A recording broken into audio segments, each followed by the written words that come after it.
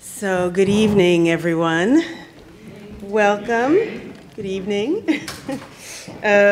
All day I've been losing my reading glasses, so today I have them. There we go. Good evening, and welcome to the Martin E. Segal Theater Center. My name is Margit Edwards, and I'm a sixth-year doctoral candidate in the Theater and Performance Program. And I'm Senior Program Associate here at the Martin E. Segal Theater Center. And first, I'd like to thank the Segal Center, whose mission it is to bridge the worlds of academia and the arts, and its director, Dr. Frank Henschker, for the opportunity to organize this event.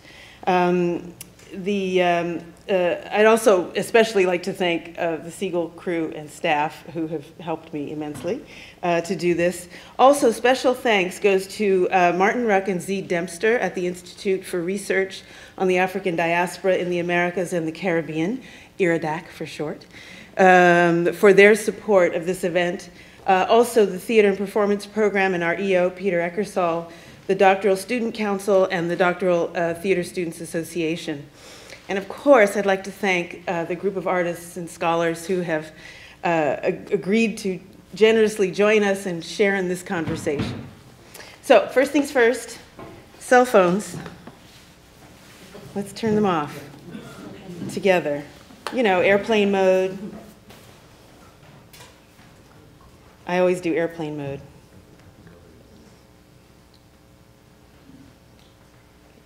Done. So, I noticed as I was preparing the publicity materials for this event that I kept toggling between African dance dramaturgies, how we represent and how do we represent. On one being a declaration, an affirmation of a clear set of dramaturgical goals and accomplishments, the other a query about the nature of an Africanist aesthetic criteria in African and African diaspora concert dance. Well, both are applicable here. This event is meant to be an affirmation of not just one kind of Africana dance dramaturgy, but many. And most importantly, a query into what that means and what those dramaturgies might be. By dramaturgy, I mean the process by which ideas and cultural and political imperatives are transformed into theatrical practice, in this case, theatrical dance practice. This, of course, includes the choreographies, the movement, vocabularies, the role of performers, the costuming, the sets and the lighting, the engagement with the audience. But it also includes histories and genealogies invoked within the theatrical space, the social, political, and spiritual concerns that confront the creators of these works, and the question of collaboration. How do we work with our collaborating artists? The dancers, the musicians, the designers, the producers, the presenters, publicity departments, critics, collaborators, all. In the early 1930s, Assadara Dafora declared a need for an authentic representation of African culture on Western theatrical stages. He then created what could arguably be called the first African concert dance event on US stages in Kikunkor, or The Witch Woman, in 1934. An African dance artist living in the US created for his audience a work of art that for him addressed the misrepresentation of Africa to the world. He called it an African folk opera. Later, during the anti-colonial and independence periods in West Africa, philosopher revolutionaries like Amilcar Cabral and Frantz Fanon understood the centrality of culture and specifically African dance and music traditions to the transformation from the colonial condition to the formation of an independent national identity and Pan-African consciousness. Significant political leaders like Kwame Nkrumah and Leopold Sedar Senghor consequently supported and established national art centers, training programs, and national theaters meant to reclaim traditional indigenous art forms and place them in dialogue with Western modernity. Dance artists like Fodi Baketa in Guinea established Les Ballets Africains, and Maurice Sonar Senghor founded Les Ballets Nationaux de Senegal, to name a few. There are many more. And many of these national dance companies succeeded in their mission to share the richness of African artistic practices and circulate it around the world throughout the 1960s, 70s, and 80s, bolstering a diasporan black arts movement in the US, the Caribbean, South America, and Europe. Since that time, there have been artists stretching established parameters, paradigms of representations of Africa by Africans and African-blooded people. Thank you, Andre, for that phrasing. Germaine Cogny, Senegalese dancer, choreographer, and teacher, considered the mother of African modern dance, began her work in 1962, which, if you were here for the earlier film, she said that's when it began for her, when she was able to make connections to the technique of European ballet and the techniques of African dance. Founder of Moudra Afrique with Maurice Béjart in the 1970s, and now founder of École des Sables in Toubab Dialaw in Senegal. And in the early 2000s, contemporary African choreographers and companies have been transforming and upending expectations of audiences and critics, challenging categorizations and exploding assumptions about authorship, audience expectations, and frameworks of the modern, the contemporary, and the traditional. I have invited a group of artists here today, and I'm so honored that they've agreed to be here, to share their approaches to dance making that considers this notion of African dramaturgies, a term that represents a multiverse of creative approaches from the continent and the diaspora. Tonight, we ask, what considerations must African and African diaspora artists contend with when approaching a new work or revisiting a traditional choreography? What distinguishes work based in tradition? How does subject matter shape the engagement with the audience? What strategies are employed when confronted with these legacies, and to what degree are these strategies politically, economically, or historically driven? How do these concerns collectively represent African dramaturgies? So we will begin with my friend and choreographer, musician, and teacher, Olivier Tarpaga of the Baker Tarpaga Dance Group. Olivier recently premiered his newest work, When Birds Refuse to Fly, as part of the Crossing the Line Festival, sponsored by FIAF, the French Institute Alliance Française, this past October. He is fresh off the tour and will share his dance-making process with us. Following Olivier's talk, we will have the pleasure of talking with a group of dance artists and scholars whose work has also been exploring the multi-voiced interdisciplinary practice of Africana concert dance for many years. We'll have Funmi Adewole, who's a dramaturg in the UK. She'll be on Skype, joining us a little bit later, giving us the European-African kind of connection and landscape. We'll have André M. Zachery, Rosamond S. King, Charmian Wells, and Abdel Salaam in a roundtable discussion. We will then open the discussion to you, the audience, and welcome to this evening. So without further ado, I'd like to introduce Olivier Tarpaga.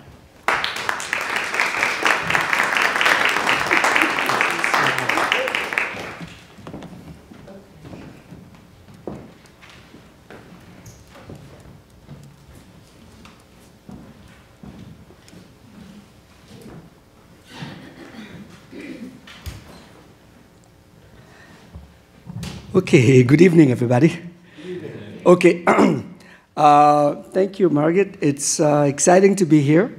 My name is Olivier Tarpaga, and I was born and raised in Burkina Faso. My work is contemporary dance theater. It's hybrid. The thing to understand with me is I'm as traditional and as contemporary you can ask for. It was extremely important to me as an artist to remember that if I didn't have this strong base of West African dance and music, I wouldn't be doing what I'm doing today that is kind of exciting and unique to some audiences everywhere. So I try to remind myself and remind people. So that's why everywhere I go teach, through my negotiation is, if you give me two classes, one has to be traditional, one has to be hybrid or contemporary. So then you see the approach that I have and what informs or what I do and who I am today. So the other thing I try to do that I always tell students, I say, uniqueness creates opportunity. You know, the thing is, you don't have to be the best in the world, but when you try to approach something in a unique way, you create something different, and you create a whole market for yourself. So as a musician also, a traditional musician who's also open to world music, working with musicians from India, Indonesia, and gamelan, and tablas, and rock, and Hollywood, and all these things, is also something that extremely informed my approach into contemporary dance making and traditional dance and music making, because yes, you can still compose in traditional music.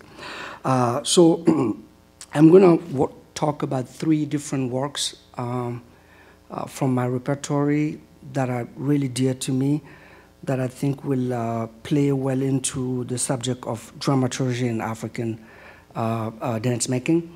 I'm going to start with this piece, Declassified Memory Fragment, that I started. This is the longest piece it took me 5 years to make this piece. One, because of the logistic issues of living in the United States, traveling back to Burkina. 99% of my works are made in Burkina Faso. Since I lived in this country for almost 18 years, all my works are made in Burkina Faso. I go back there, I find the artists from there, I make it there, and I find a way to bring it here and then take it to places. Because they understand my movement, they understand my person, they understand my strategy. I know how they move, I understand where they go. Then it's easy for me to take them to places. So that is my approach to how I'm able to make the kind of work I make today. I can make it anywhere, but at certain level, it was important for me to go back and reconnect there with the land.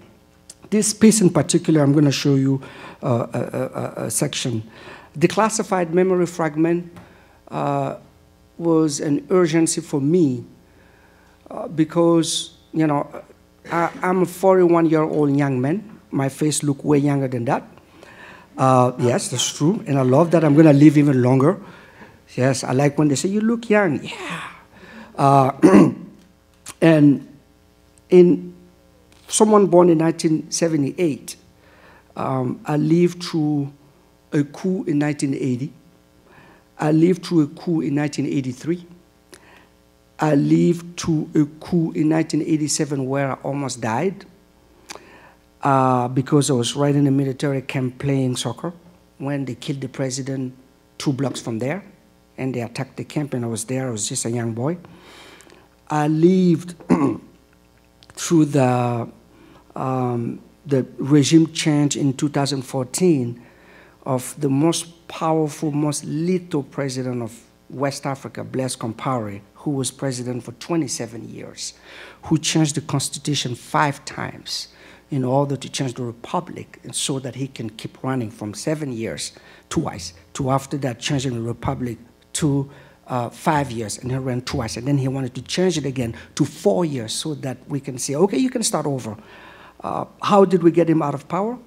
Because 2 friends of mine, musicians, one reggae musician and one rapper, said no.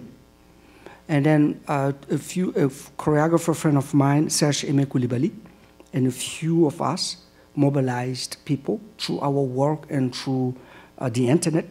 And then because the opposition was corrupt easily, they would go out and scream, yeah, we don't accept this, get out. And then they'll get a big bag, and then they will zip it. Then the problem is when they started attacking all of my musician friends, bombing their houses, the military didn't understand dance because for them dance is nothing because we're not people.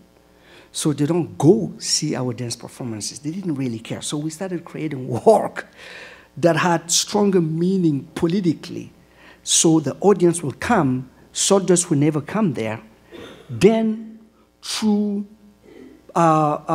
pre-show discussion, the piece, and post-show discussion, even people who doesn't understand contemporary dance were able to get out with something, and we were able to mobilize people on the ground through contemporary dance and hybrid work that we have been doing. So one of my participation was this piece, The Classified Memory Fragment, because I think that for my young age, my memory is completely fragmented with all of these things I had to live through, which doesn't make sense for a country that they call the land of upright people, a country so rich in culture. But what is happening politically is so inflammatory that now that we're even stable politically, it's just jihadists from Mali landing in Burkina and bombing it every time. So that is the next project I have to work on. That's my, my approach to situation. So I went to Kenya with a choreographer called Opio Okash, unbelievable human being, to do a research in 2010 about what happened in 2007 after President Kibaki ran for re-election against Raila Odinga. And so when President Kibaki kind of won re-election, I think under the table Odinga won the elections. So what happened is he invited Raila Odinga to become prime minister, saying that, be my number 2, let's go to peace and let's not go to war. And so he accepted to be prime minister instead of president. And then before that happened, people started killing each other. So I have friends of mine that are dancers, they're neighbors of 30 years, who will knock at the door and say, like, hey, how you doing? I'm sorry, man.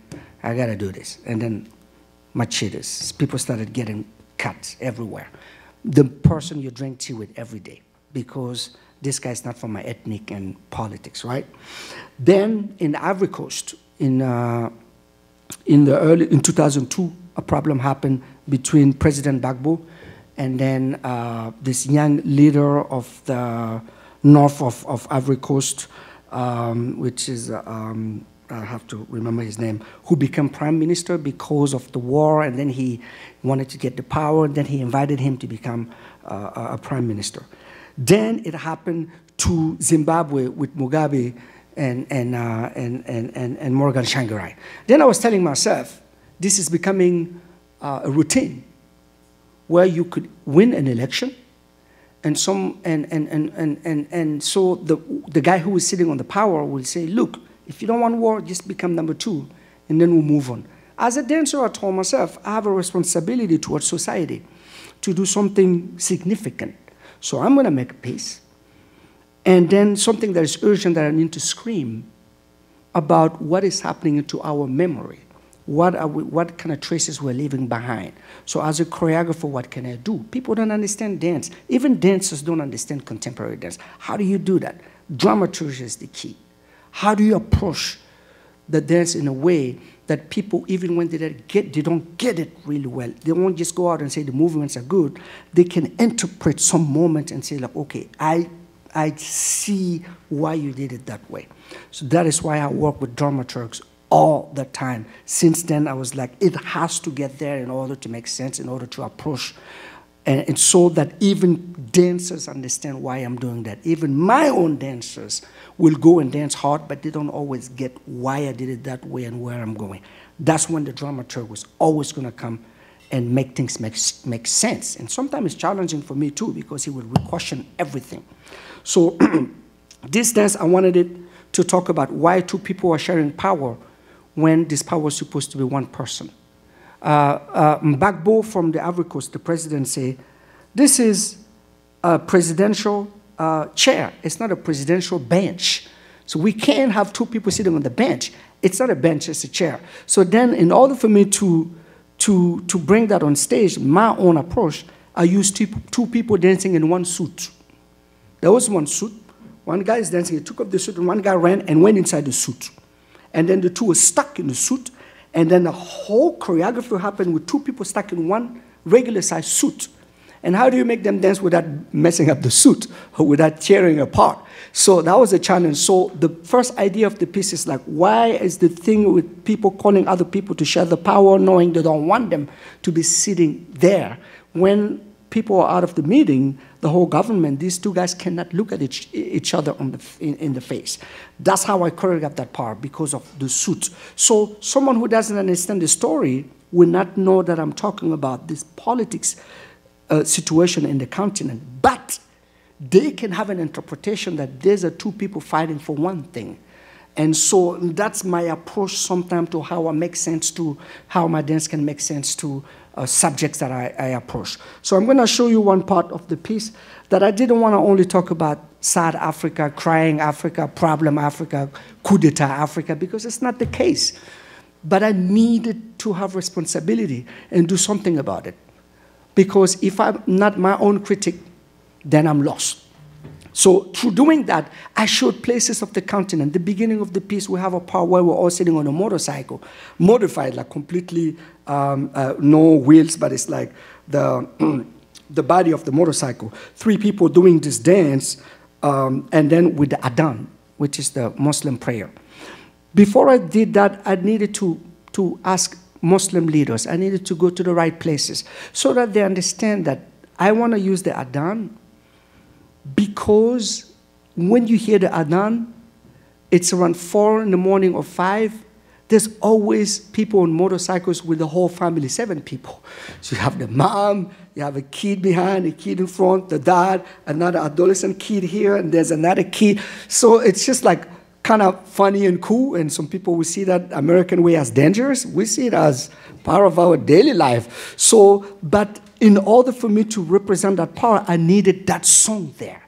Then, by also as a choreographer, you have a responsibility. So I approach leaders in the Muslim community in order, and my dancers, some of them were Muslim, to know, I don't know if I have the right to use this. How do I do that? How do I represent this in a respectful way? Until I got all my advices and I was able to use the adhan. So I'm going to show you a part where we danced and we went to a maki, which is like a traditional open air bars in Burkina. Very positive, very crazy. I wanted people to see that Africa is actually more about these parts than the coups and the sadness and what CNN and Fox is saying about us. So that's one positive side of the piece.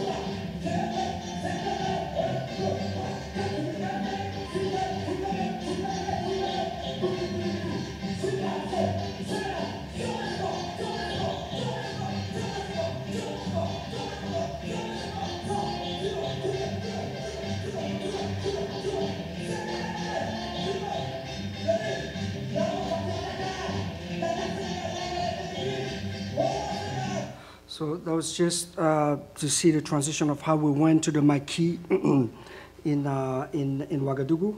And that's what you see in many capitals around the continent of Africa. So I'm going to move quick to this one that is very dear to me. It's people who knows me as a contemporary choreographer will be surprised that I'm emphasizing this. This is a traditional dance piece. Because I go to so many, I'm so fortunate to go to so many beautiful countries to present my work, to create work, to teach.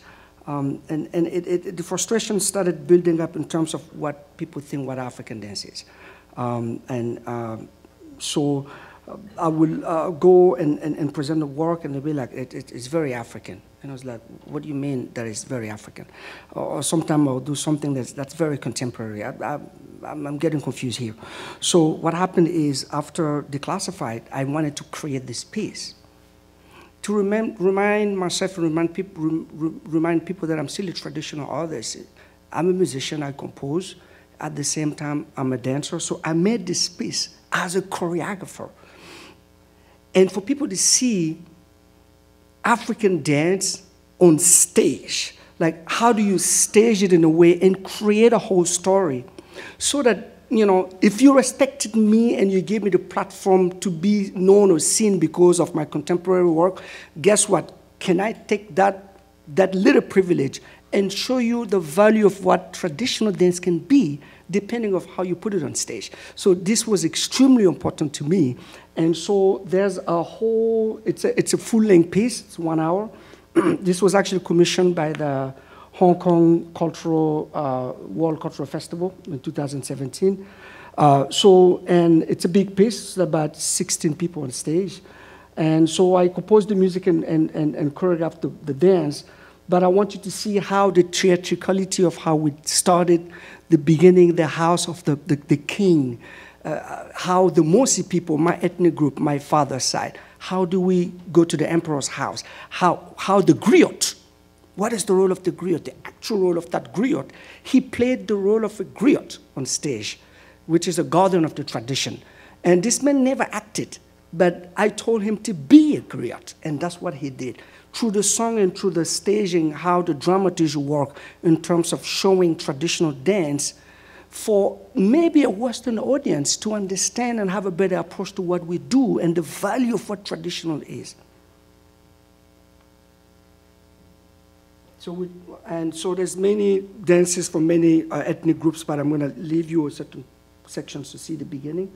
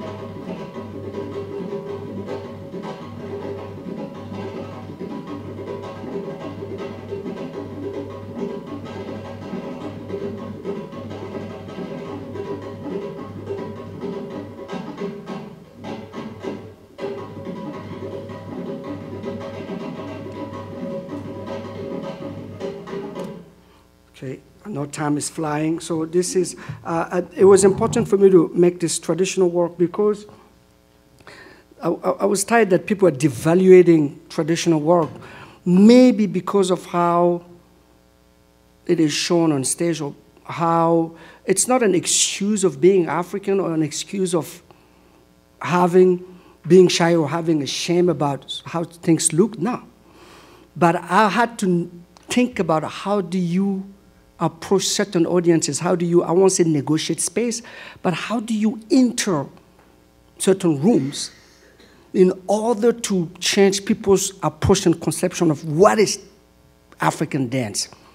And so some of the audiences that have seen my contemporary side, I wanted them to see that not for my own sake, but for the beauty and value of what is back there. So then I told myself, even home when I did that, people were really happy and they wanted the piece to be seen everywhere in this country. Why? Because I said, why do we, in contemporary dance, we have the tour manager, this, I have a rehearsal director, I get the lighting designer, I get the fancy lights and everything. But then none of my friends would never think about doing that for traditional dance. And I decided to put a lot of people on stage, give them the same value of contract, the same way we do with contemporary dance, because I tour with traditional dance, I didn't get that. How do I value that through my character towards the people I work with? Change that med contract, give them the same possibility, the same conditions, put them in a nice theater, do lighting with a professional lighting designer, everything, the set designer, with dramaturgy, all of that, and that changed everything. Not that traditional artists have to do that, but I thought it was important for me to present that dramaturgy part, sorry, my French, of my work, to perhaps help certain people to give a bit more value into how beautiful and powerful traditional dance choreography can be. And so that's why I made this work. I thought it was important, I thought it was urgent, and then I'm really proud that this work was sold out every night for 2,200 seats every night, and the two pieces that were sold out is Yusundur and my piece, and I'm proud about that. And so the last thing I'm going to show you, it's the work my latest work, which is the When Birds Refuse to Fly. I worked with a dramaturg that you know, Aristide Tarnagda, who's an amazing writer, award-winning artist himself, and he's the director of the most important theater festival in the continent of Africa, La Récréatrale. They will do a residency in the year, and then they will go in a whole neighborhood, and all the works are happening in people's houses. So they would take somebody's script we have, you know, not in New York with the apartment. People, everybody have a house with a big courthouse, and then they will transform it as a theater. And last year, the president of the country came to see one of the shows because he understood how important it is. So they would transform a whole neighborhood. Presenters from all over the world would be there looking for new works. And so, and I was really lucky and fortunate to have him be the dramaturg of this piece. I'm just going to say 1 minute information about it before I show it to you. When Birds Refuse to Fly, it's a piece that is inspired by the music of my father's band from the 60s in Apo Volta, now Burkina Faso. When I lost my father in 2004, I was in New York teaching at Connecticut Ballet and doing other stuff in New York. And then I flew home, and my mother gave me a bag and said, okay, this is for you. I think he wanted you to have that. I knew what was in the bag. I refused to open the bag for 12 years. And I opened the bag in 2016. And then I find this old vinyl disc that I didn't know what to do with. It was so dirty and old. I went to Los Angeles to see a friend of mine who's a DJ. And then he cleaned it, and we listened to the songs, and no one was talking. He said, what are you going to do with this? I said, okay, this is about to be my next project. How am I going to connect to my father's music from the 60s? And they stopped playing music in 82. I was only 4. I couldn't remember. How am I going to connect to that music from the 60s with my way of creating today? It started like that. As I listened to the songs, I told myself, wait a minute, this is bigger than my father and me trying to connect with him. I can hear James Brown in the music. I can hear Otis Redding. I can hear Marvin Gaye. I was like, his band was inspired by African-American music. If the band was inspired by African-American music, I need to talk about the 60s if I want to give justice to those songs. But if I talk about the 60s, I need to pay justice to the people who inspired my father's band to play that music. The 60s was what? Well, the 60s were post-independence fever in the continent of Africa. So which means in sub-Saharan Africa, we were celebrating freedom and independence. But in the United States, that music was played for black liberation. While we were celebrating liberation, black people in the United States were playing for black liberation. Then I told myself, I need to bring a balance into the story so that when people listen to that music, they try to find, you know, a connection between the 60s in the United States and the 60s in the continent of Africa. So, and that is why I also want to talk about the relationship between being African and African-American, something that people don't talk about, that is extremely important. There's an amazing relationship, the tough one and the beautiful one. So I target that, and I try to, and I made the work about this relationship. And I'm going to show you one section about what, how I made that section is, when I watch movies, I'm inspired by, don't laugh at me, by war movies. I don't like war. But people who make war movies are very, very, very good at it. Every time I watch a movie or war movie, there's always a scene where you have thousands of people killing each other really hard, and you have a really slow music, maybe classical. So you wonder why they're putting this very nice string music, and people are like, ah! Just look, in the middle, there's always one person completely lost in the middle, who's wondering, what in the world am I doing here? And thinking about his mommy or something like that. And there's always a moment where someone's going to push him out of the screen. Get out of here! And then they'll go back to that. That's what inspired me. Because as a composer also, I will have 7 people going crazy, and then you see that piece of music, you're like, why is it not related to that? No, it's the guy walking in the middle completely lost. That's the music is for this guy. That's my inspiration of how I create sections and how I think about, you know, that don't go with this, slow don't go with slow, but sometimes you do that, but sometimes I love distance, I love opposites. So I'm going to show you a section that it's a bit more cinematic for me, and it's a section that is inspired by my mother. As in the band, she was so beautiful, everyone was in love with her, but my father was the best one, so.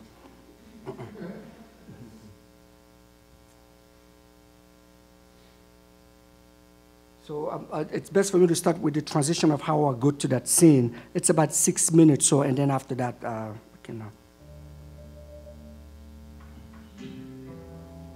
This was in Belgium 2 weeks ago, I think so.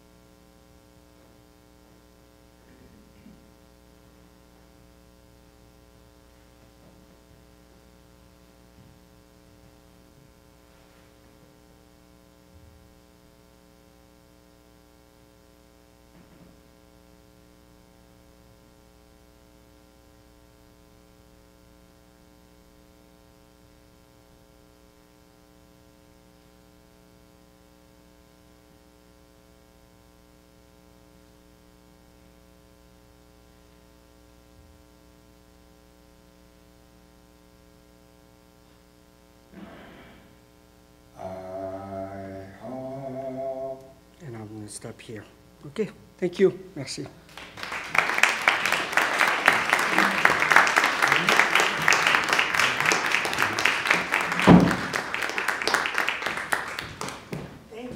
Thank you. Thank you. Thank you. So we're going to transition now to the round table, round semicircle, we'll put it that way. So we take a moment and stretch.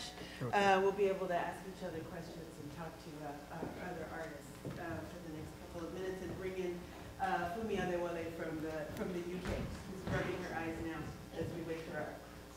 So yeah, we can bring the chairs out, and I'd like to invite other artists and scholars to come and join us.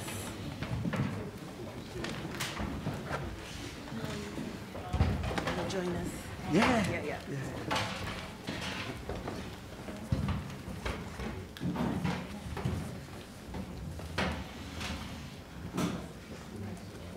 So joining us, I have to be on the mic.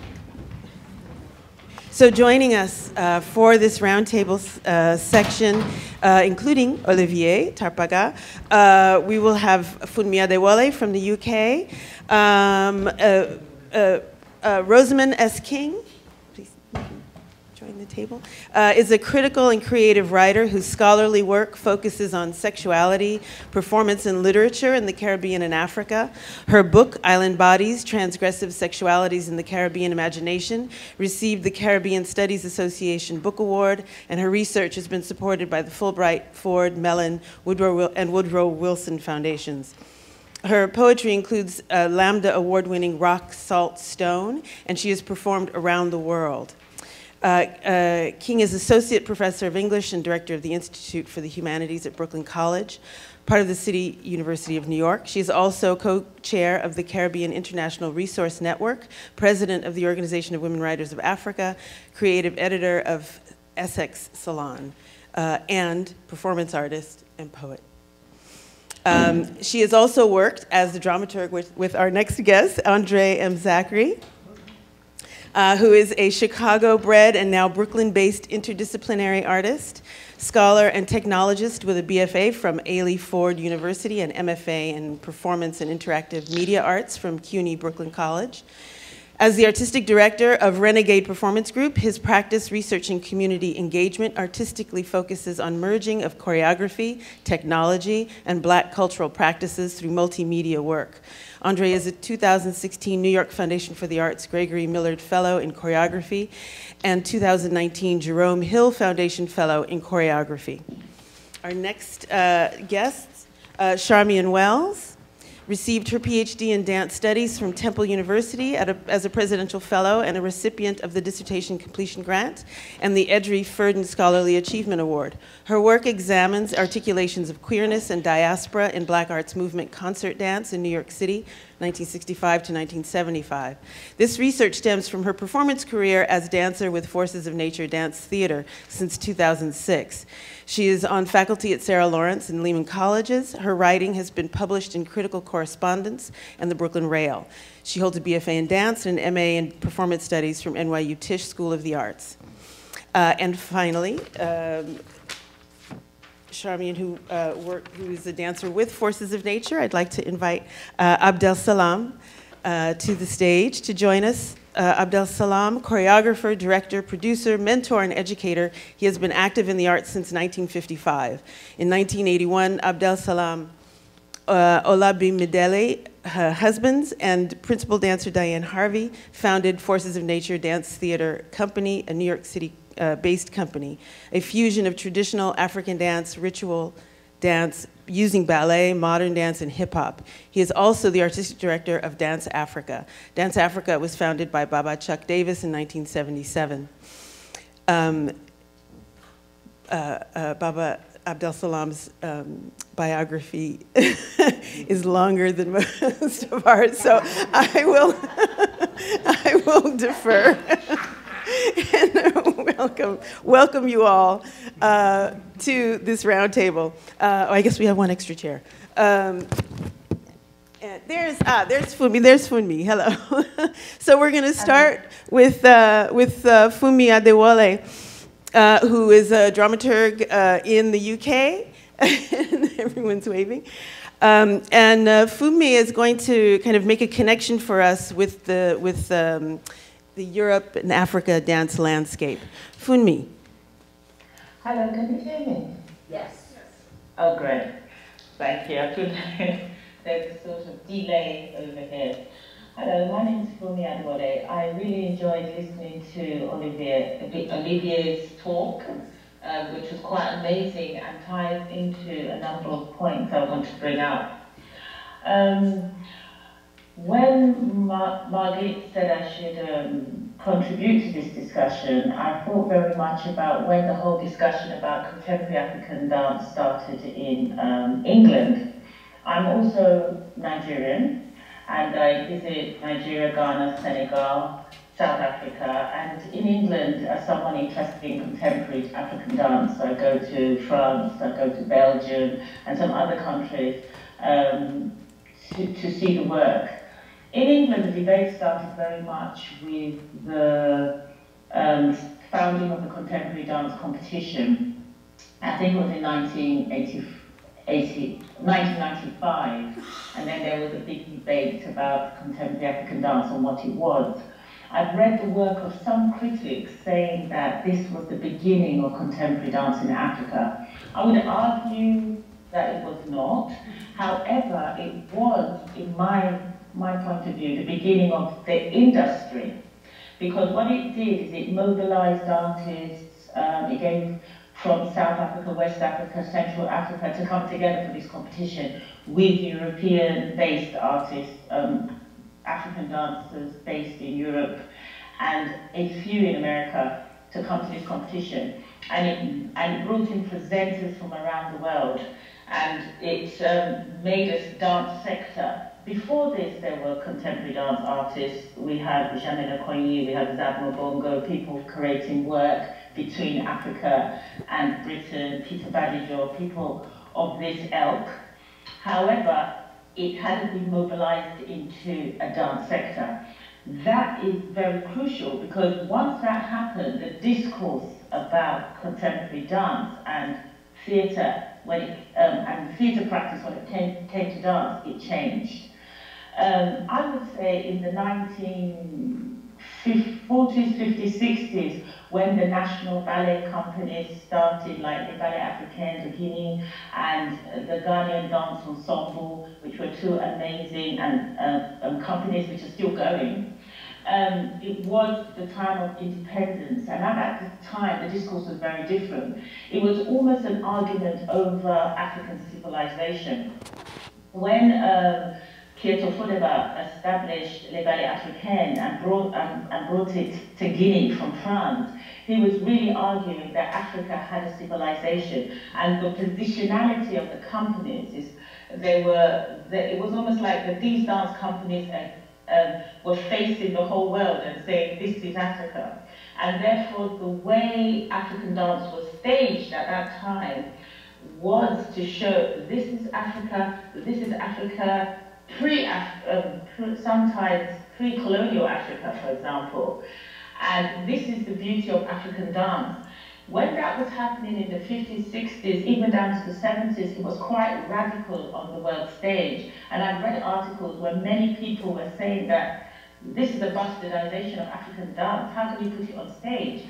And Curated was very political in his statement that this dance needs to be seen on the international stage, because this dance holds the wisdom, the music holds wisdom, the understanding of the African people.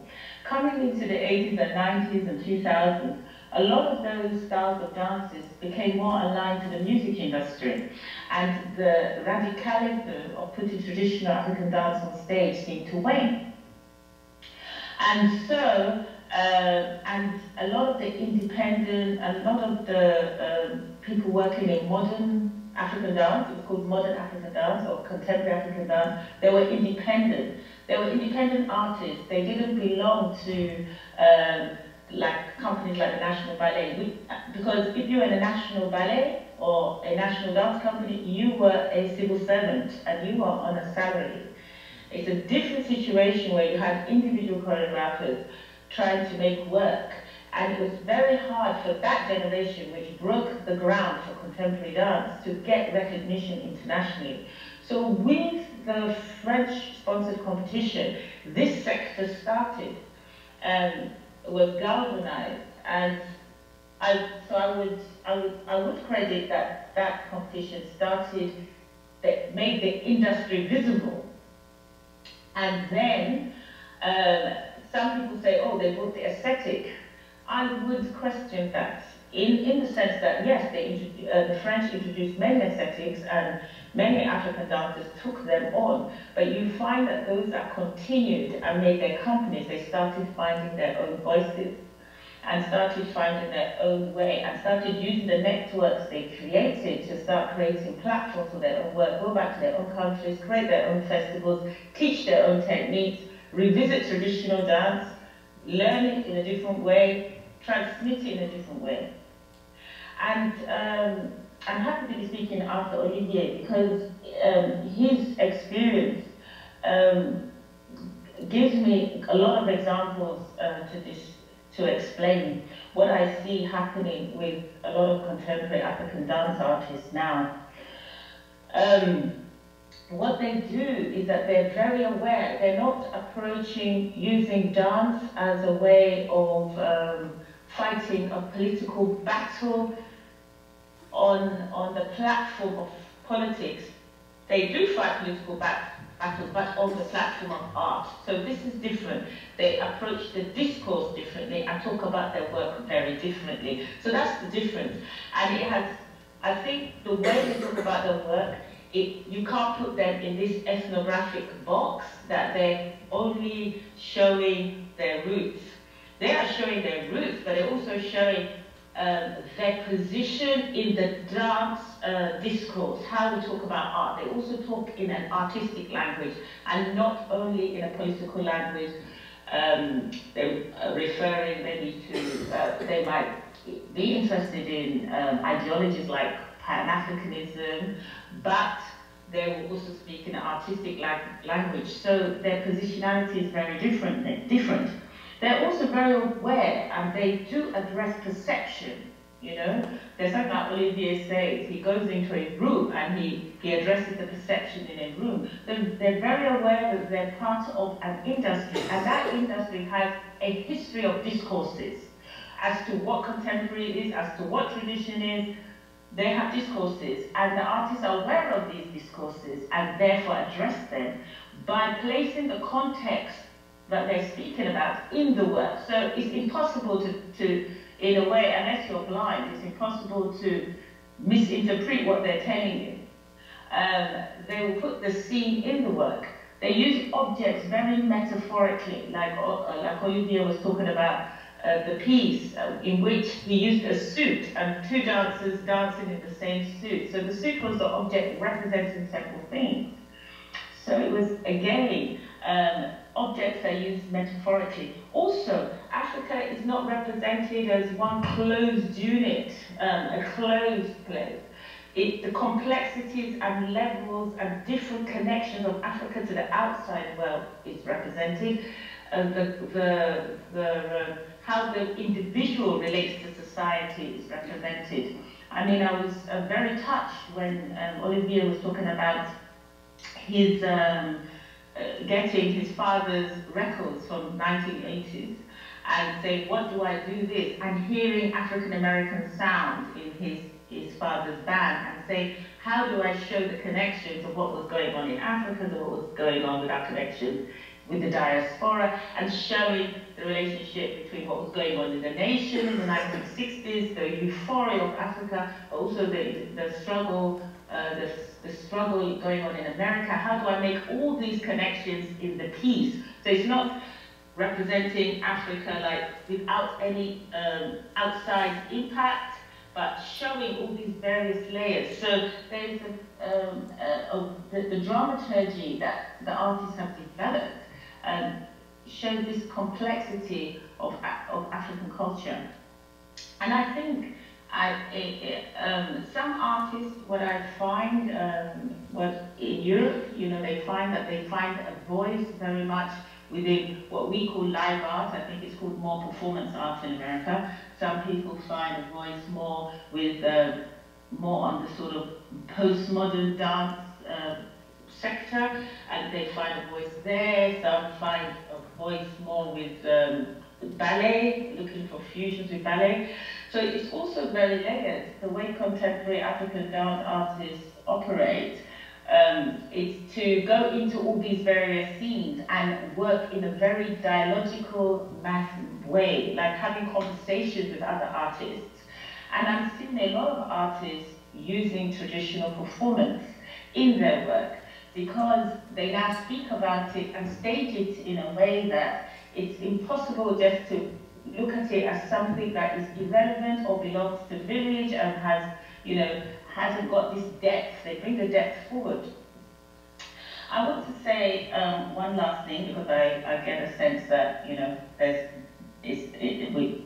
other people to speak. So, but I want to say one last thing, and that is about the concept of tradition. I think the concept of tradition in Africa as a continent is very different from the idea of tradition in the West. Tradition, in a sense, is very contemporary. This is my understanding. Most things that we call tradition have their beginnings in pre-colonial institutions in Africa. So let's say in the town I come from, which is Ile-Ife in Nigeria, in that town there are many festivals. Many of these festivals started way before colonialism, and they continue today. So we see a lot of dance practices happening in these festivals, and we call them traditional dances. Some of these dances can change and evolve over time. They are still traditional because they operate in a traditional context. They are still performing a function that pre-existed colonialism, but they're contemporary in that they do absorb influences. Some new movements are introduced. So, and when new things happen in the country, they are sometimes reflected in the dance. And so they're contemporary as well. So some people might see a modern dance form and they say, oh, is that really traditional? I would say people in my village would say, yes, that's a traditional dance because of the context it comes from. There's an Igbo masquerade, for example, and this Igbo masquerade, it dances what the young people in the village do.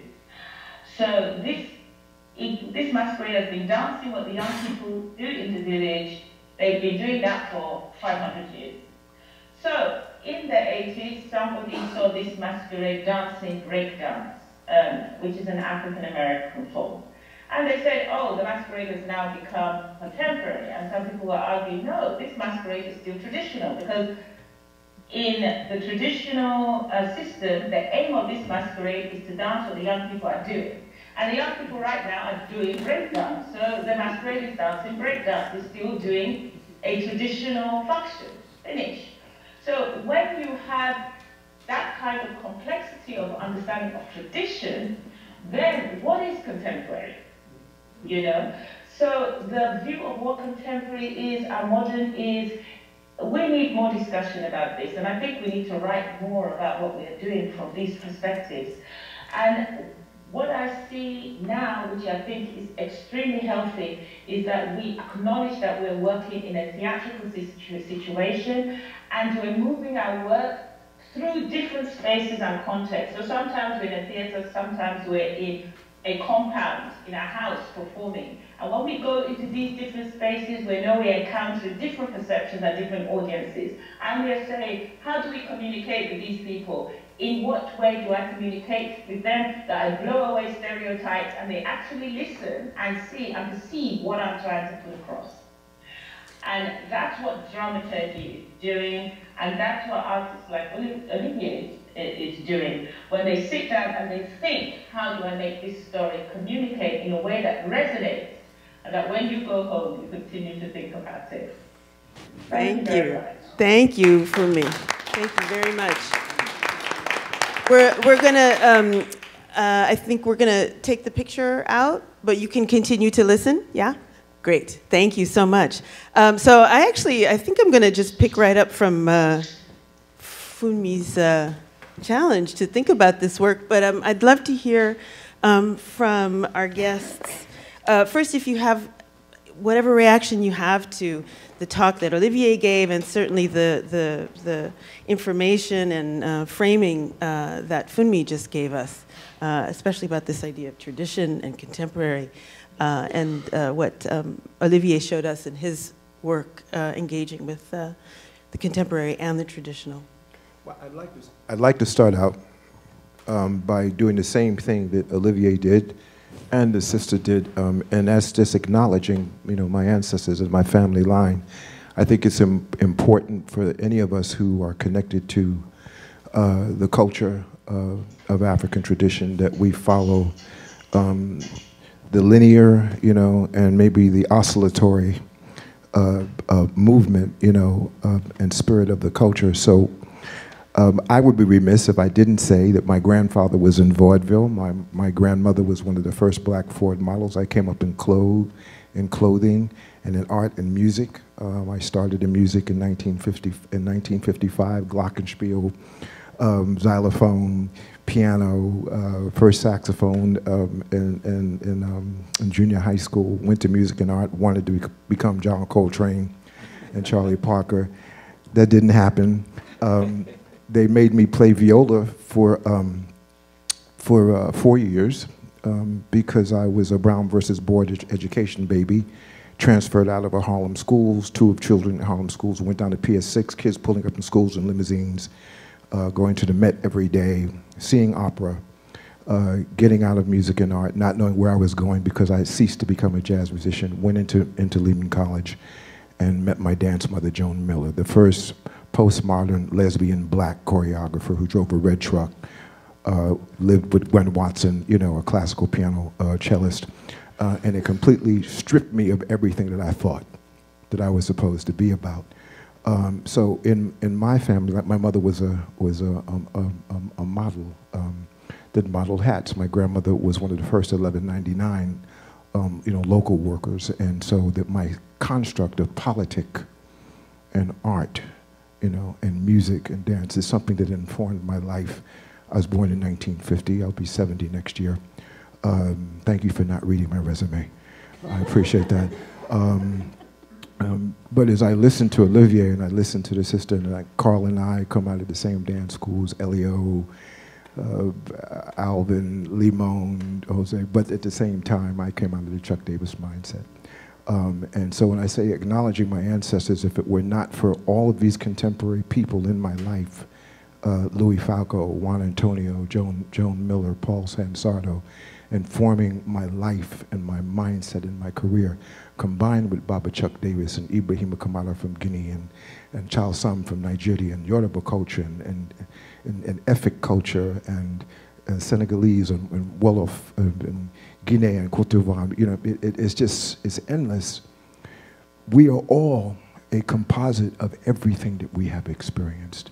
There is nothing new under the sun, only new variations of a theme.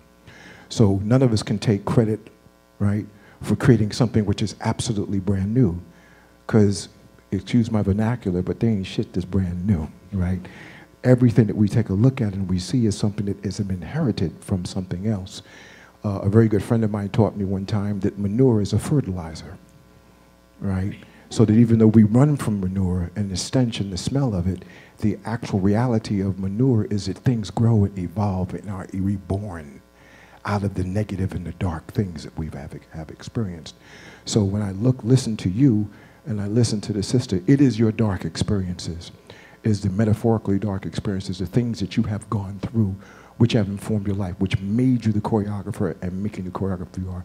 I was very excited to see your work and enjoy it. And so I will, I'm not a ball player. I used to run track and swim. But I'm gonna bounce past the ball to whoever wants to pick it up by simply saying that in my work, and I think in all of our work, we are constantly battling, utilizing light and dark forces in order to find ways to heal our society and to heal ourselves. So these are things that I know I have never stopped doing.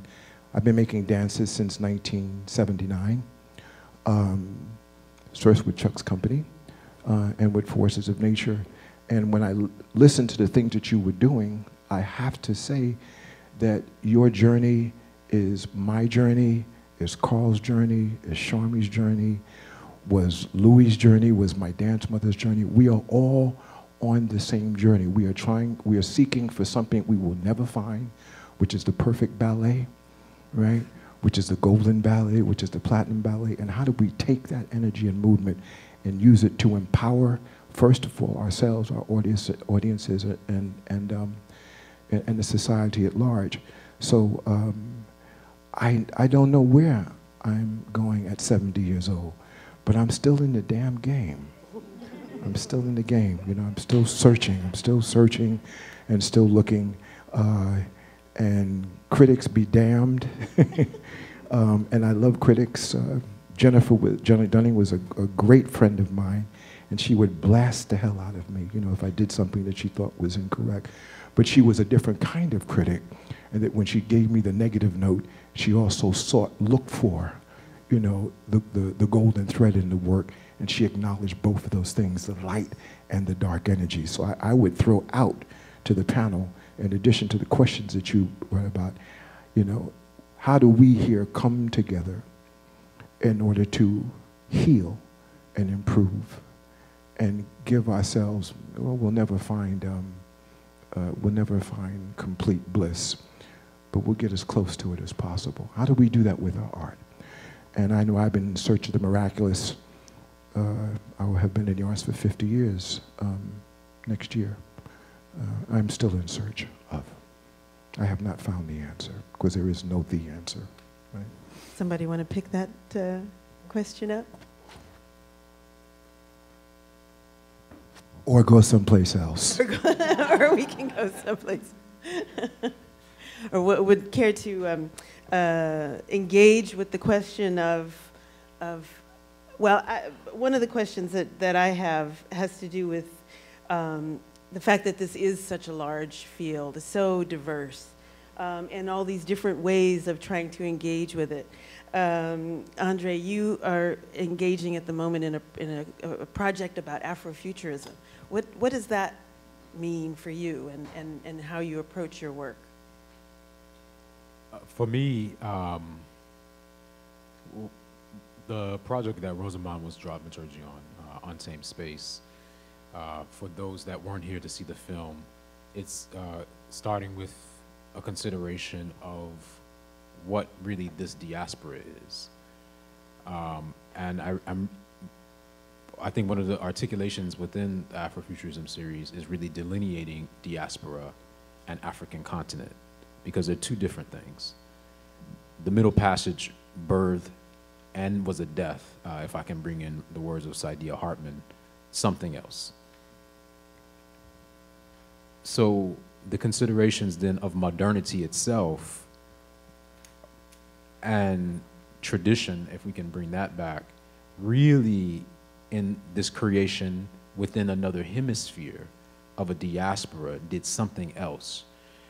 I'm so thank you, Funmi, for really articulating the function of tradition on the African continent. In the diaspora, it is something else. It is not what we had, what I was born into Chicago, Illinois, with lineage from Haiti and the southern United States, Mississippi, is not what Burkina Faso and tradition is doing there. And I think that is something that is completely misunderstood, especially, thank you as well, Funmi, when you're saying in markets of that delineation. It is not the same thing. And the articulation and nuances and complexities of that are vastly, vastly expanding, especially across time in itself in this diaspora. So if we're gonna look at tradition, let's say we can articulate the tradition of the Yanvalu of Haiti. Well, and very similar to as Funmi is articulating, the tradition of Yanvalu and its context are we thinking of the Yan Valu pre-Haitian Revolution, while the Haitians were still enslaved? Or are we thinking about the articulation of Yan Valu as a modern and continuing practice? If we can also then say the Gede practice and those. Yeah, when we look at, if we go to the ballet dances that exist also within the Caribbean. Yeah, so then we can then now understand that delineation between that and the United States within the diaspora, and what this idea of tradition is doing. Yeah, so for me with my Afrofuturism work, it was immediately, I had to go back to the ring shout and understand what its function was.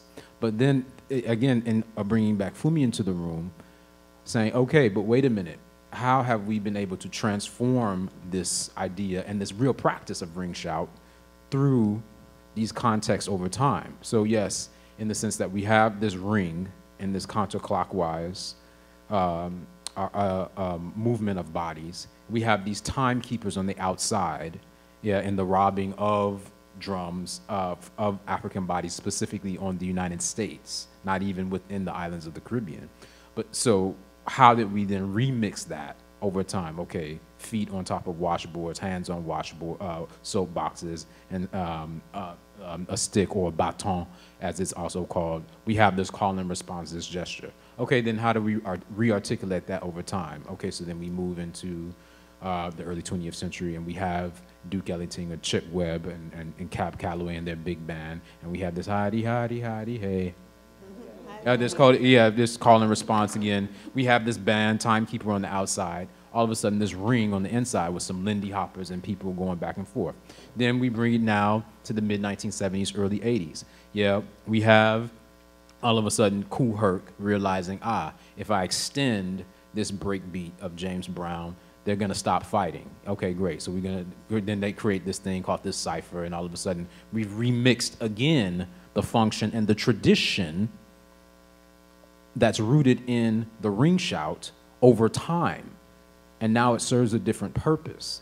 Yes, it is an extension of what was birthed and also died along the Middle Passage, but now its function is doing something and articulating something completely different in this hemisphere for us than it is as well for Olivier and others from the African continent.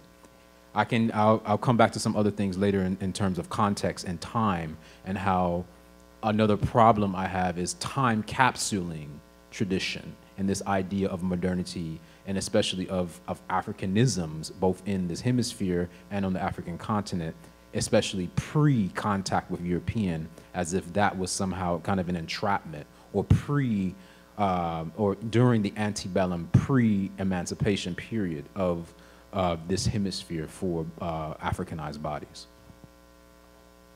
Thank you. Actually, Rosamond, would you mind talking about your work, but also how you connected with Andre and how you all worked together on that? Sure. Well, I think dramaturgy is something very interesting, and one of the things that I've heard that I think is happening with Africana dance dramaturgy is that it's not just happening in the studio, right? And so when you talk about having pre-show conversations, post-show conversations, Andre had pre-show conversations before his piece, and I think that a lot of that is to do with context, right? Because the pieces can exist in many different ways. And so the two pieces that I showed the works in progress. And so Tiny Whiny was shown in Antioch College in Ohio. Pause. Where almost no one in the room, I think, actually knew that song or knew the kind of movement traditions that I was drawing on, but still got something from it, and you can hear the response, right? And then when Candace Thompson invites me to do that piece as part of Caribbean Dance Collective in Brooklyn, right? It's a very kind of different kind of interaction that's happening. And when I think about, Andre's work is often called experimental, right? But people who are familiar with Caribbean dance will see some of the Haitian movements that are there, as well as what is kind of called experimental. And I think also, I was thinking about this Toni Morrison quote from Sula, how wonderful it is to have a friend of your mind. And I think that sometimes dramaturgy in the best sense is when you can have a friend of your mind to help you make the piece what it is meant to be. Yeah. Thank you. Yeah. Well, you know, and so actually, what you were just, sorry, were you going to respond? Yeah. No. Okay. What you were just saying about context made me think about Olivier, what you were saying about your dancers and how you go back to Burkina to dance, to work on your pieces because of that particular context. And I wondered, when did that occur to you that you needed to do that? Were you here in the States trying to make the work and it didn't work, or? It's actually around when I met you in Los Angeles years ago. I made a work.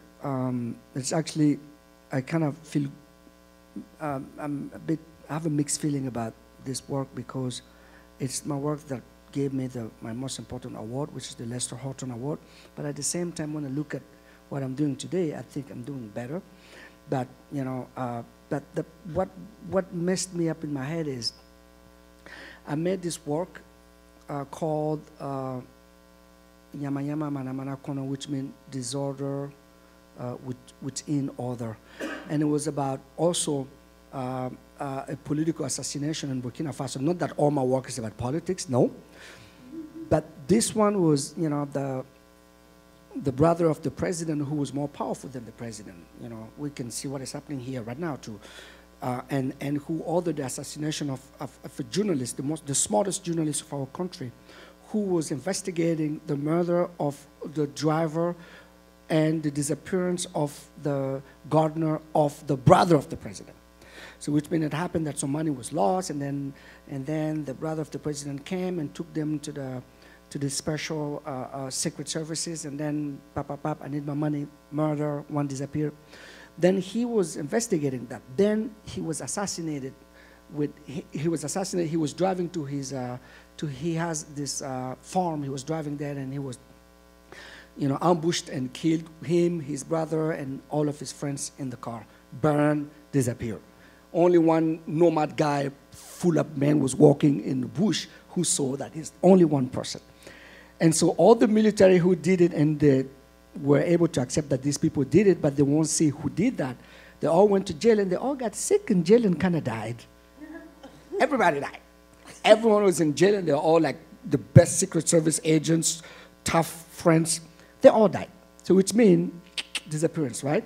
So no one is talking. That Fuller guy, we don't know where he is today. We have no idea. So I was like, okay, I live in the United States, land of the free and the brave. I don't know. I'm not sure. But sorry, yeah. So not in 2019. But don't take this bad.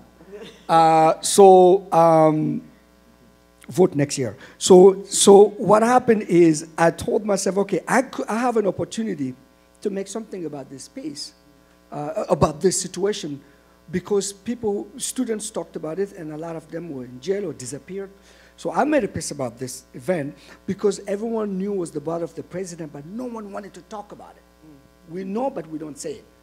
You know, we know what is happening with the impeachment. We know what it is, but we can't technically, well, same situation. So I made the piece in Los Angeles at the Ford Amphitheater. It went really well, great reviews, everything, award, thank you.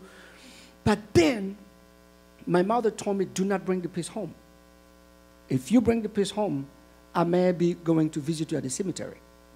So it got to a level that I was putting myself in danger because I badly wanted this piece to be seen home. So I had my friend Willie, who was in the piece with me, and I took a lot of dancers with many different races in the piece, Asians and Caucasians and Africans. And the music was very inspired by Afro blues music. So then I had a hard time with the authenticity of the piece and how I approached the story, no matter how much people appreciated it. But I needed to face myself in the mirror and told me, like, okay, it's a standing ovation really means that everybody who stood up really know why they stood up? Or, no, this is serious, because my last piece, you know, every night I was fortunate. Every night people had a standing ovation. One night, people didn't stand up. It was at Princeton. My dancer was like, what did we do? It was a weird audience. I was like, wait a minute. Then it was the night where I had the best feedback ever. People came to me with details. I was like, wow, they really understood the piece. They really actually liked it. And I said, maybe sometimes people stand up because other people stood up, right? So, no, seriously. Then I told myself that I need to redo that piece home. One, financially I couldn't take people, but I needed to make this.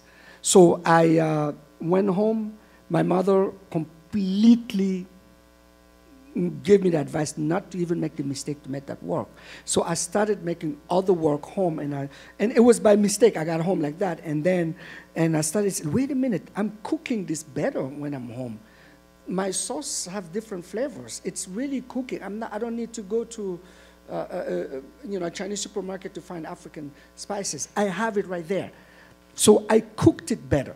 And so from there, by the fact that I wanted to make that story home, and then my mother said no, and I made another piece, then I realized that I was cooking my sauce better back there because, you know, the ingredients were there, and right there, the market was right at my door. And that's how it happened. And it's just by like that. And I never made that piece because that president was out after. Anyway, so that's how I got home. And that is why I started, you know, and I got used to that sweetness of the spices, and I couldn't run away from it. Yeah, sometimes my wife, she says to me all the time that when I get on panels like this, I have a tendency to speak in philosophical generalities because I'm trying to say things that will relate to the entire audience rather than my own experience. So let me just do something quickly, just anecdotal. Chuck's company was in Festac in Nigeria in 1977. The company had performed Lamba and Fleta Kodaba, you know, some Guinea Sosene dances for Kakilambe, Sunu. And the company was back in the compound, and Hamadou, who was a director, you know, brilliant musician, this is way before Mamadi Keita took over in the djembe, became the djembe phenomenon that he was. He was only 13 at the time. But Hamadou said to Balagoon, you know, Chuck's company just came and did with 13 people what we do with 60 people, you know. You came, you had 4 drummers and like about, you know, 8 or 9 dancers, and you did this entire, you know, concert. But we were changing musicians. We had 30 people here. We changed, you know, we moved from this group to that group. How did you do this thing? So, you know, the conversation happened, and he said, well, you know, he said, and Charmian told me to make sure I said this because this opens the door for dramaturgy and the construct of somebody who came up in the African diaspora, but also as an American, as a part of Western civilization, looking to how to bond and bring together the past, the ancient and the new. He said, you know, you do Sosone very well. You do Kakilambe very well. You do Fleta Kodaba very well. This is good, but we know this because we taught you that. We came over here in 1970, you know, and 71, and we worked with Chuck's company. They kind of took us, you know, and they kind of raised us. And in later years, Ibrahima Kamala did the same thing. He said, but what is your story? We don't need you to come over here to Africa and dance our stories. It's good that you respect us and honor us, but we want to know what you got to tell us. What was your experience? Why you don't take the djembe, the sangba, the dundung, you know, the other drums, and tell us the African American traditions. Tell us the stories of the diaspora. What has empowered you in your life? And if you bring that home here, not only do you show us that you are our brother and sister, you know, but that you show us that we are truly one people who can take the creative construct of what we do and create something which is of value to you, which will be new for us and of value to us. Shifted my entire life. My entire focus became shifted. And then I realized that coming out of our tradition in the diaspora, we are storytellers. Now there's a beef, right? In the modern dance world, things need to be abstract, right? Don't tell the story, you know what I'm saying? Because you treat the audience like they're stupid, right? So you don't want to insinuate or say to the audience, you're not intelligent. So you create this abstract construct or theme. Don't worry about a narrative. Don't worry about dramaturgy, right? You know, create images and allow people to create their own idea of what you're saying. Extremely valid, right? Except that we are a story people, right? Our mothers, our fathers, you know, the people that we come up with, they have told us stories. Even we tell stories in the abstract. It's still a story, right? We are still inspiring someone to learn and understand something, or at least at times, this is something that we want to do. I love abstraction because we all come up in a contemporary society. But there is something also powerful to a person looking at something and saying to you, I was able to create my own idea, but I got what you were trying to say to me. I understood it, you know. Or I can take what you said, right? And I can create something which is valid for me, that empowers me. So I think, again, it's about both things, right? Every time I listen to you, you're telling a story, man. You know, I mean, you are filled with stories, right? You know, you're empowered by stories. Yes, go ahead, bounce pass. I think what's also interesting about what you're saying in terms of abstraction, right, is that most of blackness is abstraction to people who aren't black. Right.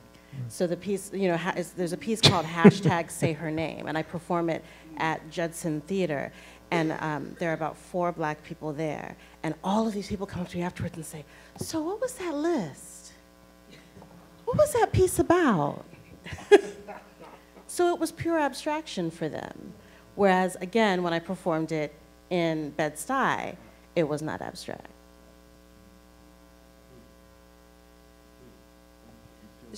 Yes, I know. Charmian, I would love to get your response to these. Well, in particular, you are a member of Forces of Nature, and you have been working with Abdel and experiencing these things that he's talking about, and I'd love to hear your response to this work. Yeah, so I think what this conversation makes me think of is what Rosamond was saying about what gets seen as experimental, and like the discourses that surround formalism and abstraction, and who gets to be abstract in certain ways. But so much of that is about who's able to see a formal innovation, right? So if you take Sosane and then you put it in a 7, and there's usually in a 6, that's a formal experimentation. But you have to know that it's in a 6, and you have to be able to hear that it's in a 7, you know, or what you're doing. And I think you two, being musicians who choreograph, have this very interesting where you're doing now with Sunu and Lamban, and there's one more, bringing them together. Or what you say, if you're able to see the Haitian references in Andre's work and understand Yambalu in one context, or the variations of Yambalu that have come, right, that are, yes, of tradition, but innovation within that tradition. And I don't think that usually gets seen as experimental, when of course it is. Can I veggie back off of what you just said? Okay, no, because we, right, veggie back, right? Do do do dak dak do dak do do do 1 2 3 4 dak dak do go do ding dak do dak do dak do go do, as opposed to a 7. Do go do dak do go do dak do go dak do dak do go dak do dak do. Right? Why a 7? Why not a 7? Why does it have to be limited to a 6 or a 4? Why do people think that all African tradition is a 4 and a 6 and a 1 or a 2? That our experience here has taught us in terms of music that we can go any place that we want to go with this. So if we add on to it the context of the message that we're trying to explain, right, or to share with someone, and then we create within this experiment a new language of sound and a new language of movement, then we've taken the tradition and done what was it Funmi that said that, right? Yes, we've reinvented tradition. We've taken tradition and pushed the boundaries of tradition and taken it further. Even with what you said, Jan Baloo has been this recurring construct in my life that started out with Dunham, you know, with Dunham technique. But in addition to just the physical form, it was also the metaphysical form, right? It was Damballa and Aida Wedo. It was the serpent. It was the zoomorphic symbolism of why a snake was looked at and revered, not turned into a god or worshipped, but why we looked at the powers of the forces of nature and emulated those things within dance and within dance form and structure. It's the same thing that continues to happen as we reinvent the culture. And I want to give this back to you by saying that all of us are cultural reformers through our arts. We are all looking at ways and means to do what a culture is supposed to do. A good friend of mine said, when you go to the doctor, the first thing they do when they're trying to find out what's wrong with you is they take a culture, right? So it's not just artistic, but your culture is your living DNA, your memory, your history, something which is timeless, whether we want to say it's the primal scream, things that go back as far as the eye can see. So as artists, this is something that we are born to do. We are born to reinvent and make culture and do it within a traditional sense, but also do it within a contemporary context too. I saw you kick a breath. That's a pregnant pause. Somebody else is supposed to be talking. Well, actually, what I would like to do is offer our audience an opportunity to ask questions. Do we have any questions from our audience for our guests? I think we have a microphone here. Actually, take mine. Oh no, there's one. We have a microphone. We have a microphone there. We can take a moment. We've had a lot to take in terms of subject matter, in terms of frameworks of the modern and contemporary, the traditional. Yes, we have a question over here. Thank you for such a wonderful panel and sharing with us these insights. Olivier, I saw your performance at Under the Crossing the Line. It was such a wonderful performance, but I was really taken by the extraordinary dances that you had, and you're getting your dancers from Burkina Faso. Just wondering if you could say something about the role that dance plays in that community and perhaps the training of dancers. Where did those extraordinary dancers, how did they develop their skills and their connection to dance? Yeah. Beautiful thing is Abdel Salaam just came back from Burkina. I think he saw stuff and yeah, we're bringing Burkina Faso to Dance Africa for the first time. It's never been a Dance Africa. Very exciting. That was it. For the first time. So in Burkina Faso, we have a CDC. CDC is Choreography Development Center. It's from a French system. It's actually the only CDC in the continent. You have a lot of amazing places like École de Sable in Senegal with Germaine, but CDC is only in Burkina for now. So it was created by Salia Sanou and Seydou Boro, absolutely amazing choreographers since the early 90s that worked on tour with Mathilde Monnier from France. And so CDC has a certificate. Sadly, it's not a diploma yet, but it's a 3 years full, almost like going to the university, like full-time, in order to get that certificate. And so I'm a resident artist for CDC. All my work have been, taken by CDC to create there. So in order to be a resident artist, you also have to teach, be part of the faculty. So the fact that I was part of the faculty since 2006 at CDC, every time I go home, a lot of them, I saw them as, beginners, but in 3 years, what they got at CDC was more than my generation, what we have done for like 10, 12, 14 years. They were lucky that this existed.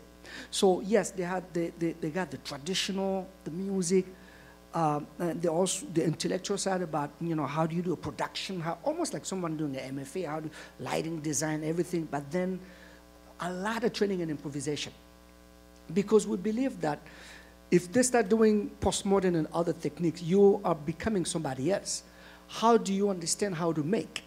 So through understanding improv really well, this is also how I work with my company, is like then that's when the hybridness come. Because they already have a certain strong technique in African and other dances, but we put a lot of emphasis in the improvisation and how do you do contact improv, and then they do also modern technique, but we put more accent into that side so that they understand how do you create, instead of trying to be someone else that they're always going to beat you. How do you become unique? So that's through CDC that I was able to teach and see some people grow in 3 years. And then after 3 years, I'm doing other stuff. 2 years after that, he's dancing for this guy, I'm like, let's talk.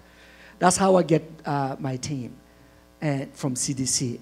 And we're very, very fortunate, honestly. The training is very high in Burkina because of CDC.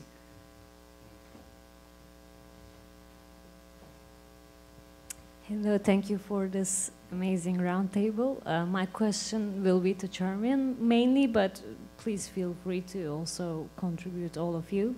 I would love to hear more about this experimental approach, depending on how audience relates to it, whether the audience knows it or not. If you could expand more on that, that would be great. I'm thinking, for instance, Reggie Wilson addresses it by giving a lecture performance before the performance. So I guess that's one way of educating the audience to a degree to give that ground for experimentalism. Obviously, you're laughing. I want to address that right now. Yeah, what other strategies are there? So I want to address that, and I want to address what Abdel was saying earlier about experimental and contemporary performance, and in the idea of the Black tradition in the United States and diaspora. I had a piece in 2011, it's online as well. It was called I Want to Show You Something Beautiful. Most of my work does examine Black masculinity and its complexities and what it's doing, specifically here in the States. I performed it at Dixon Place. The late Niles Ford, who was also a mentor of mine, commissioned me to do this performance. I was really grateful to Niles. In the performance, I'm gonna kind of explain the work. I put on Blue Monday's Blue Monday from New Order. You know, the How Does It Feel? Doom, doom. Now, again, the association of that, how does it feel to treat me like you do? When you do, yeah, so how that new wave, you know, the nouvelle vague of the 80s, with me, this Black performer, just going in a loop, yeah? But again, that's complete, but do you get it? Yeah? Then, you know, and I haven't done a John Carlos, Tommy Smith Black Power salute yet at all. And then this part about masculinity, you know, about relationships. So then this Al Green comes on, and I just slowly kind of go upstage, and I start stirring this pot, and we hear Brother Al, and I just pour and out of it comes grits, and some grits just falls over me. Now from an African, now Abdel is laughing because he knows exactly what that is, but now that is the most, now for your context, you'll just be like, well, this is so experimental. You know, of course, the white people are coming up to me after. What was that? Was that this substance on your body, this white thing, and then your Black skin? Abdel is laughing because we understand, what does that mean? Me pouring hot grits on myself. Right, exactly. Exactly. And now I'm going to bring back Funmi again, when Funmi is talking about the context and references and the metaphorical objects and the semiotic understanding of what that is. You're laughing because you get it. Now, that's the most experimental shit ever. But that is the Blackest thing ever. Me pouring hot grits on my damn self. You know you're laughing right now because that's the Blackest thing ever. And for a Black man to do that to himself in the United States is hilarious. I'm sure many of you white people have no idea what I'm talking about. And I'm going to let you reference and figure out what that is. But that is, in the extension of Reggie Wilson, that is Black experimental performance. That goes and shatters this idea of narrative, of complacency, and also even this idea of fixated recognition. So that is what we're saying in this sense of context of time, of experimentalism, is and has been happening in the lineage of Baba Elio Pomare, Mother Blondell Cummings, for years. Mama Joan Middle for years, yes. If we look at, if we're going to bring in the carnival itself, Carnival, like that is a huge, the effigy and the satire of the effigy itself is an extreme example of Black experimental performance that for some people will be completely lost. What the hell is going on? But then if you're in one context, wherever you are, in New Orleans or wherever, you completely get it. So that's it. So it's really, so again, here in the States, and in this hemisphere, some really different things are happening and some uses are happening that, especially, and I'm going to bring this back to your question about the dancers in CDC, and in the European and in the Africanized context, institutions are built to preserve, protect, and promote the cultural fluency of dance works. Every artist here, as Abdel was explaining, through Rosamond, through Edison Weeks, through Candace, the very creation and notion of Black dancing bodies is itself is a revolutionary statement that is actually anti-state. That is actually supposed to dismantle the state. There's no way the state could truly fund Black bodies actually really articulating themselves, because the true articulation of that is to actually dismantle the subjugation and the oppression of what is here. So it is literally impossible for a true sense of funding body. That's what I'm saying. This is why we have to understand this delineation of diaspora and an African continent. The funding of CDC, coming from this model of a French conservatoire, can actually fund and promote from a nationalized landscape. In this diaspora hemisphere, capoeira was outlawed. That was a dismantling of the segregation and racist state of Brazil. Yeah, you see what I'm saying? So those differences and delineations are extremely important when we're understanding the continuation and even development of dance in this hemisphere. As you're saying, break dance. Sorry, you know, so I can go on and on, but again, like, it's really important that we really articulate these differences. Thank you. Charmian, did you want to? Yeah, I just, in response to what you said about state funding, it makes me think of the Dance Mobile, which was state funded, and it was part of this moment in the 60s. It was supposed to be like cool out funding, like riot prevention. And then, of course, what Elio Pomare did was stage Blues for the Jungle, which ends with the dancers staging a riot in the audience. Right? Like, I love this kind of use of state funding, to your point. I think also, you know, what Rosamond said is pretty much it, right? The context, the reception. Is it concrete because you know exactly what that is? You see those names. It's part of what concert dance is burdened with in this country, at the very least, is a history of modernism and the flip side of primitivism, right? They're mutually defining, and that's the legacy we're living in. Thank you, John Martin, among others. He's not the only one. But what that did is establish a timeline in which value is placed in the front, the vanguard, the innovative, the progressive, the original, that which has no connection to something that came before. Oh, look, it's brand new. I can claim it as property in capitalism. I just made this up in the studio by myself. Of course, we've seen that, like, that's completely not the case. Hello, Rue St. Denis. But that's the way that value has been discursively attributed. So experimentalism is in that forward thing where tradition is devalued and is attributed to, you know, white folks. And I'm talking about discursively, like dance criticism and writing dance history. Not like practically, right? Elio trafficked in abstraction, you traffic in abstract, everybody, you know, the things that Picasso abstracted were themselves trafficking in abstraction. You know what I mean? It's like, abstraction doesn't belong to white people, but discursively it's attributed to white people because they occupy an abstract subject position. You know, so there's like that kind of distinction between, is it artistic abstraction, in which you're not literally telling a story or a narrative, or is it this other kind of weird function where you get to be valuable in a certain way? Because your example is a little bit complicates what I'm saying, But I think that's the legacy that we inherit that becomes difficult. Was experimental, then there's one set of associations, and it's not Yanvalu. Question here. Oh, and I think Funmi has a comment. Funmi, Thank you for the really rich discussion. I just want to share some thoughts.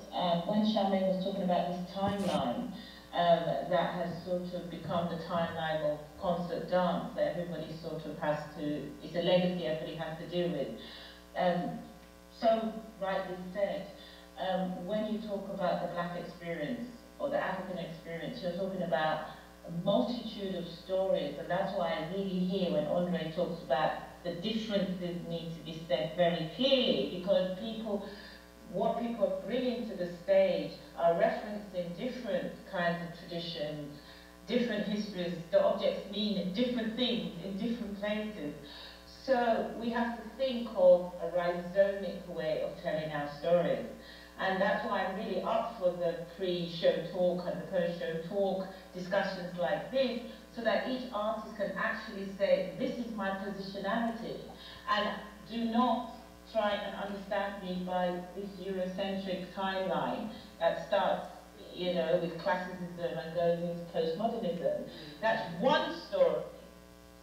And we are cutting through that story and intersecting that story, you know, from different ways. So there needs to be a more open way of thinking about dance histories and how different people get to the concert stage through different avenues. And I think we start needing to talk about stories in that way. And I think dramaturgy sometimes operates like a map. If you can follow the dramaturgical structure of a piece, sometimes you see the various tributaries the dancer is bringing together. I also want to go back to something Andre's saying about talking about differences. Unless we talk about the difference between Africa and the diaspora, the conversation that goes on between African diaspora cannot be fully understood. If they're just merged as one thing, then we lose the story of Olivier's father and the influences he had from African American performers. That would be lost because they're one and the same thing. They're not one and the same thing. There was a dialogue there. Fela Nicolas Mokuti was influenced very strongly about African American politics. There's been a dialogue here. So it's not one way. It goes across from Africa to America, America to Africa. And we have to honor the variety and the complexity of the stories and make a historical space for them somehow. Thank you. Thank you. Thank you. Question of the evening, but yes, or comment. Well, it isn't exactly a question. There are a couple of just very brief comments I'd like to make. The first one is that thank you all so much for your insightful comments, your wonderful comments. But you make me think of various things, but I'll be very brief about one or two of them. I think I'd like to add to some of the comments that we also, when we're talking, especially when we're talking about, let's say, just for shorthand, Black dance, Africana dance here in the United States, we're talking about a politics of tradition as well. We're talking about a politics of accommodation and of appropriation and all those things. That's why in Funmi, tradition is seen so different. Traditional dance is seen so differently here in the USA as opposed to in other places, because there was that very long history of trying to assimilate, trying to point our feet and show along with this, the stories that we were telling, that we could also be classical, that we could also point our feet. And that's why we have that tension between telling stories and being abstract and all that and getting all that confused, which brings me to the other point. Mr.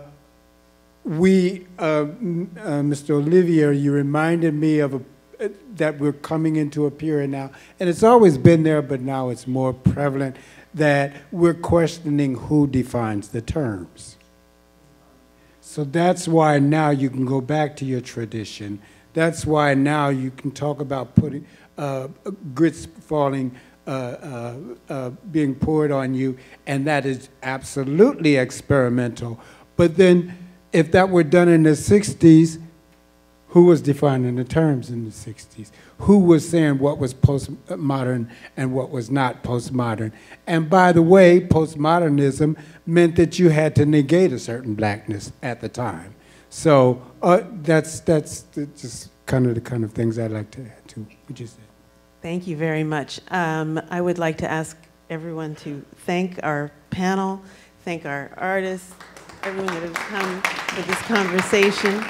I want to thank you all very much for being a part of this. We're going to have a little reception, a little wine and cheese and fruit afterwards, so stick around. Thank you all very, very much. Thank you, Funmi, for staying up with us in the UK. Thank you very much. Thank you. Good night, everyone.